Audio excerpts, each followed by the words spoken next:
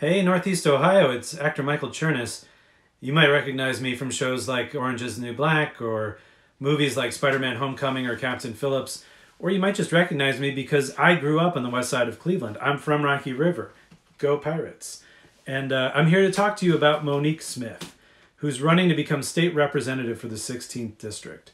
She understands what so many families are going through right now and the urgent need for affordable health care, protections for workers, and paid sick leave.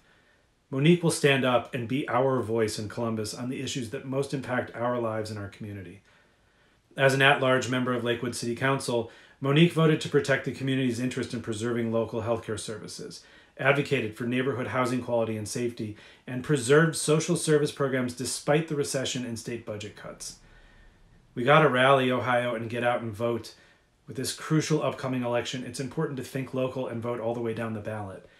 Early voting has already begun in Ohio by mail and in person, so let's get out there and make it count. Thanks.